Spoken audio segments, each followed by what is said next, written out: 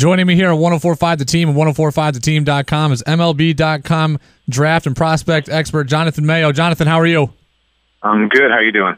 Excellent. We're talking about Garrett Whitley here leading up to the Major League Draft, which starts on Monday. Garrett Whitley, the Niskayuna High School outfielder. I was on the phone with him just 2 hours ago. He said he's talked to all 30 teams, but he wouldn't give an indication or didn't have an indication of who was looking at him seriously. What are you hearing? Well, first of all, I have to give him props for his savvy, not giving up any inside information. That will serve him well in the future, I think. I think there are a number of teams that are looking at him. You know, there's a decent crop of high school outfielders out there. There are a couple that are going to go in the top 10. Daz Cameron and Kyle Tucker are likely to go in that realm. And then there's a group that comes kind of after that. Trenton Clark from Texas is one, and Whitley is another. And I've been hearing his name anywhere from 10 through down into the teens, depending on what people like. There was some buzz at one point in time that the Diamondbacks were talking to him in a possible deal scenario at number one. It seems highly unlikely, but, you never know when things can blow up. They probably had the conversation. But I think it's more likely to see him go, in the 11, 12, 13 range, somewhere in that neck of the woods. Are certain organizations more likely to take a prep outfielder, or are certain organizations more likely to shy away from a prep outfielder? Yeah, I guess so, although I think those lines have blurred somewhat. There are teams that tend not to go high school bat early on, but there are enough, especially teams that are in that area, that don't shy away from that. The Cincinnati Reds at 11, you've got the Marlins at 12, the Rays at 13, all have shown a propensity for taking high school hitters in the past. That's why I think there's a good fit in there. Even the Cleveland Indians at 17, they've taken high school hitters a bunch with their first picks over the last few years.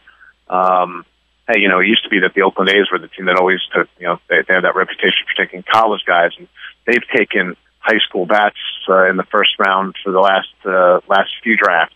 So that's down at 20. I can't imagine Whitley going further than that. I think, more often than not these days, teams really take the best player available. Now, they may value a college arm that can get there quicker over a high school bat, but there aren't that many potential impact college bats that would directly compete with, we want an offensive player and a college guy will get there faster. There aren't that many in this draft. So, in a lot of ways, if that's what you want, you're better off going after one of the high school hitters. What makes Garrett Whitley so projectable? We know he's got a great combination of speed and power. I talked to John Manuel of Baseball America a few weeks ago, who compared him to Mike Trout, at least in his skill set. Is that a fair comparison, and what makes him so projectable? I've heard that too. I've heard Andrew McCutchen as well, so not to put any pressure on the young man. But it is one of those things where if everything comes together, then obviously you never can expect a high school player to become people didn't know Mike Trout was going to be Mike Trout.